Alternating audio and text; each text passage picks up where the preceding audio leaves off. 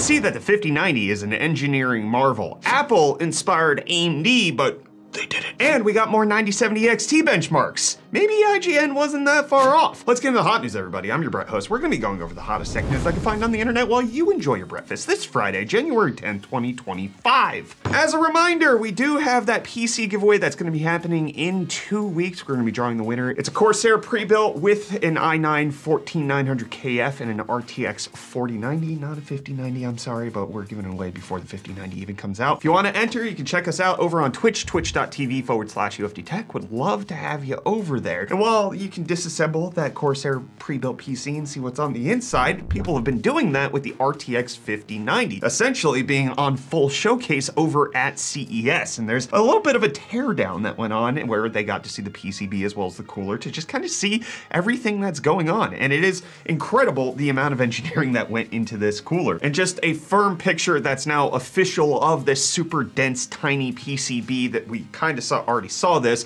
in a pre-release image about 2 weeks ago with the 5090 being demonstrated. You got the 32 gigabytes of VRAM, you got the mounting holes here, you got all the VRMs that are powering that 575 watts of that massive monolithic chip. And one of the things to think about is that if you look at the card, and according to AMD's own definitions, the PCB is right in the middle here, whereas the connecting points are over to the side. So how did they do that? Well, they do it with breakout boards and pogo pins. There's multiple sections on this board that appear to connect to different subboards, and a lot of that appears to be for the fact that it needs to connect to your display ports and your HDMIs. However, it's not quite clear if the pogo pins are actually going to be on the release sample or if this is part of an engineering sample, because the date of the PCB that's featured in this picture is mid-September, so they might have revised it a little bit, but it's just amazing to see this little bit of engineering that's going into the RTX 5090. I think it's wild what's happening with that. But what's also wild is that the RTX 5090 might not be the highest end gaming card or technically consumer card that NVIDIA is planning on releasing this generation, because there's reports that an RTX Titan is in the works for Blackwell, and especially considering that there's room for growth in terms of the amount of CUDA cores that could be added, as well as the amount of TOPS that could be potentially added based on the die that the 5090 is based on. It looks like we could get a 20% faster GPU just based on raw specs alone, not accounting for anything like clock speed or otherwise. Obviously, that would likely mean more power draw, you know, over 600 watts, potentially 2 16-pin power connectors. But in case you're thinking, well, is this even possible to happen? This is being reported as of July by Kopai Kimi, who says the big thing exists with regards to the new Titan. And if, in case you're wondering, why does it matter what this guy says? Well, it turns out back in May, they reported that the Founders Edition for the 5090 was a 2-slot cooler. I saw this rumor. I thought it was crazy. Look at us now, here in January 2025, over 6 months after this, and it turns out they were spot on. So whether or not the Titan actually ends up coming out, there were reports, obviously, of the Titan for the RTX 40 series. Never quite made it. I think Gamers Nexus just did the teardown on the card that should have been the RTX 40 series Titan. So no clue if it'll actually make it, but it's in development. NVIDIA appears to be working on it, and shout out to Kopai Kimi for proving us all wrong and that they are actually on the industry inside, because man, 2-slot Founders Edition 5090, never thought I would see the day. But honestly, while the 2-slot Founders Edition is cool, Cooler Master coming out with another GPU cooling design that I think is just as impressive. They showed this off over at CES. You can see it's a big, funky cooler, or is it? Because it's actually an adjustable height cooler. It can go down to 3 slots if you use slim profile fans, or it could go up to 4 or larger slots if you use regular size thickness fans, and it doesn't even have to be Cooler Master fans. You could swap it out for other fans, potentially even Noctua fans. That hasn't been confirmed, but it is confirmed that it doesn't have to be Cooler Master in terms of the fans that are being placed in there. So you can see on the left, they have the slim fans installed. On the right, they have the non-slim fans installed, the thicker ones. The only problem here, the only difficulty is that Cooler Master is not selling these. They're not actually gonna release these to the wild. Allegedly, they only plan to release them as part of their pre-built. So you can get these cards, but it's only gonna be in a full Cooler Master system. I personally think Cooler Master should sell this. I mean, you're more than welcome to agree or disagree with me down below in the comments, but I think if we can maybe get some market excitement for these Cooler Master cards, maybe we'd see them come out with it. I think they should get into this. I want this. Even if they don't sell the card, you know, maybe there's difficulties with them becoming an NVIDIA partner to sell them. I would love it if they sold the cooler as a secondary thing. That would be fantastic, allowing people to have a DIY setup for treating their card a little bit better. Come on, Cooler Master,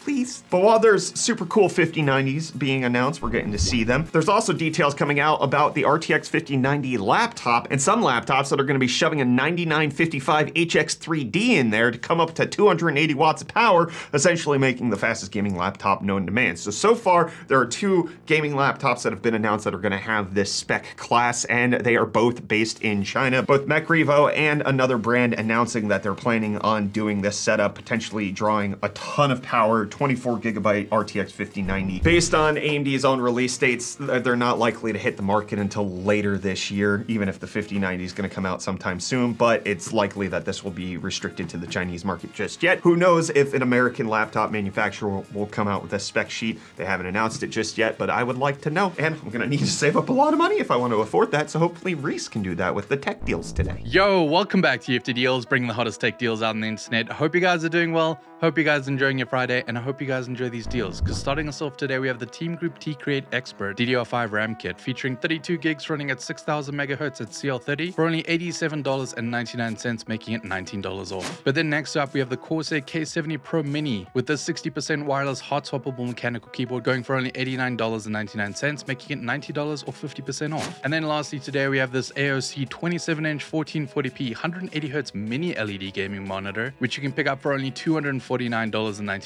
making it $30 off. And hey, with that, the deals are done. You can find these and more linked in the video description down below. But until next time, I'm gonna hand you off back to Brett for the rest of your hot news. Cheers. Well, Reece, it turns out people are getting a worse deal when it comes to Steam because Valve discontinued Steam coupons officially as of yesterday. If you're asking what a Steam coupon is, so was I when I heard about this. Never heard of them before, and that's probably one of the reasons why they're being discontinued. It's not the first thing that Steam has done. They actually stopped giving them out a while back, but now they've actually removed it from partner documentation. Allegedly, these coupons were given out as like sale coupons through crafting badges or random developer gifts, which like I had no idea that these were even around, and it looks like they're not around at all anymore. So this is the last time I'm likely to think of them. But AMD was thinking of Apple when they decided to move forward with their Strix Halo APU. In an interview, somebody asked, you know, what's going on with these Strix Halo APUs? Did Apple with its Apple Silicon inspire you to do it? According to AMD, they said that we were building APUs while Apple was using discrete GPUs. They were using our discrete GPUs. So I don't credit Apple with coming up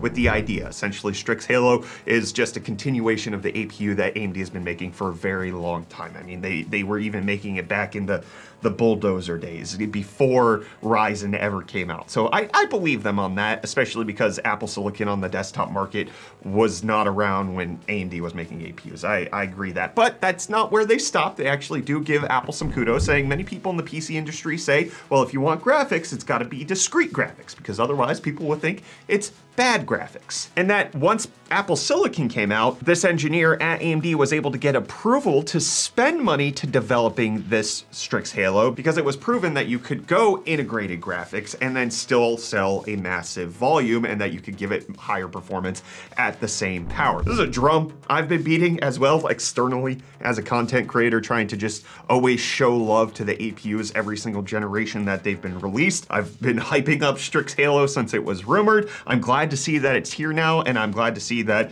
you know, it is just an industry trend that this is happening. And obviously, like, we've had this forever on consoles. They're using APUs. Bringing that to the PC market and allowing PC gamers to get a slice of that pie, I'm excited for it. It's not just macOS and console people anymore. And it looks like FSR might not be as bad anymore as it once was. Hardware Unboxed getting to test out FSR4 versus FSR 3.1 at CES, and it actually looks pretty good. It looks like it's delivering better visual quality, quality, less artifacts, less ghosting and shimmering. The side-by-sides, as you can see here in that like green little tube, you can see that there's a lot more detail in FSR4 here versus FSR 3.1, which is this first picture. Additionally, things like the details of these rings and the shimmering particle effects, this is FSR 3.1, switching over, it's FSR4, much more detailed, less artifacting. And then even here in the details of the stand, you can see that there's people there in FSR 3.1, but they're kind of blotchy and not clearly defined. In FSR4, they're much more clearly defined, much more densely populated, and it looks like it's just going to be a more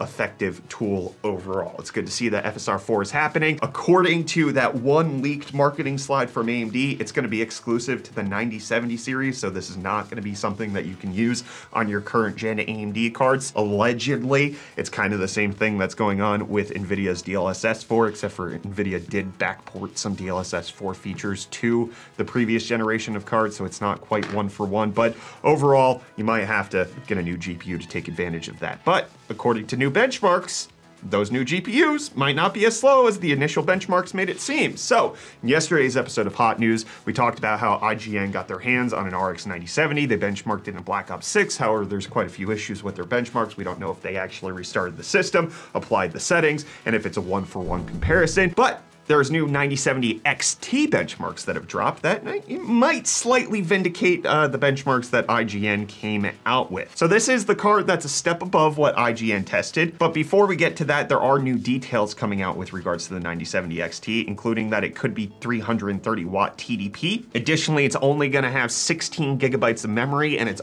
only gonna be GDDR6 at 20 megabits per second. And depending on the price that comes in at, that's either enough for you or the speed of that memory is a little bit slow. It's coming in at 644 gigabytes per second of total memory bandwidth on its 256-bit bus, which, as you can see here, the 5070 is supposed to have 672 gigabytes per second. So the 9070 XT's memory total bandwidth is going to be slower than the RTX 5070s. But there are two new benchmarks given for the 9070 XT, both in Speedway, which is 3D Mark's ray tracing benchmark, and Time Spy Extreme, which is 3D Mark's 4K benchmark. And in those, the 9070 XT does not show up well when it comes to ray tracing. It underperforms compared to the 7900 XTX. It beats out the 4070 Ti, but it loses to the 4070 Ti Super. In Time Spy Extreme, however, it puts up better numbers, beating out the RTX 4080 Super, but still coming a little bit shy of the 7900 XTX. So in one benchmark, it's better than the 4080 Super, and in another benchmark, it is definitely worse than the 4080 Super. So very likely that IGN benchmark of the 9070 non-XT beating the 4080 Super, beating the 7900 XTX wasn't totally relevant. But it's not 50% off, right? Like, it looks like it might be more like 25, 30% off, and that 9070 non-XT might be closer to the 4070 Ti region when it comes to just traditional rasterized graphics. Obviously, these are just a couple benchmarks. We still need to learn a little bit more. AMD's still not really saying much as of right now. I'm glad they're giving FSR4 demos. Hardware Unbox getting to take a look at that. I wanna know more. I wanna know more. AMD, please give us more details. And you guys gave me more comments in yesterday's episode of Hot News, so let's go check them out. Royal Mud Crab saying Radeon rumors this season have been a pendulum. My neck hurts. I agree. It's been a wild ride. It's bad, it's good, who knows? That's why I always try to present what's out there and just kind of discuss it rather than saying prescriptive. I usually don't come in with my own rumors saying, hey, this is what I know it's gonna be like, because more often than not, it's never quite clear until we get to the end, unless you're Kopai Kimmy and you know that the 5090 Founders Edition is 2 slots. Holy crap. Coalition Gaming, though, saying, personally, I think anyone buying a 5090 Founders Edition should get a free leather jacket. That'd be cool. That'd be cool. You know, what I could see NVIDIA doing is including like a little figurine of Jensen in his lizard skin jacket. Like a little, it's like a GPU support bracket, but it's Jensen holding up your GPU, just like he's holding up the entire US economy right now. And then Ollie underscore saying, I'm sure all the people that buy the 5090 and the $6,000 pre-builds just to browse the web on the internet will buy the 9950X 3D with the dual 3D V-Cache no matter the price. I think you're right, but I do also think that, you know, while AMD says it's an economic issue or a financial issue to not include the 3D V-Cache, more than likely it would be a marketing issue, right? Like, let's say the 9950X 3D comes in at $799, and then for them to double the V-Cache, it's actually $899 or even potentially like $949, $999, you're spending that extra amount of money, and then the benchmarks are gonna come out and showing that it's basically no difference in gaming performance when you actually set them up the exact same. So it'd actually be a presentation issue and a marketing issue, even if quality of life would be better for the users who have the dual 3D cache. It'd be much harder to communicate that in a review where that like actually matters to people. Think of objective reviews or like stringent lab grown data. They'll be like, well, when you do things properly, the numbers are exactly the same, when in reality, like what we saw with the ARC B580, when you use it like a regular person uses it, things are different. The lab environment's different than the real world environment, and that's a number that's hard to quantify, so they would run into a marketing problem and probably get crapped on for it. And then we had a lot of people calling me out yesterday for the 9070 XT benchmark that IGN posted. We got Stormkiller saying it might be wrong. We got Jonathan Cavalier saying the benchmark was likely flawed.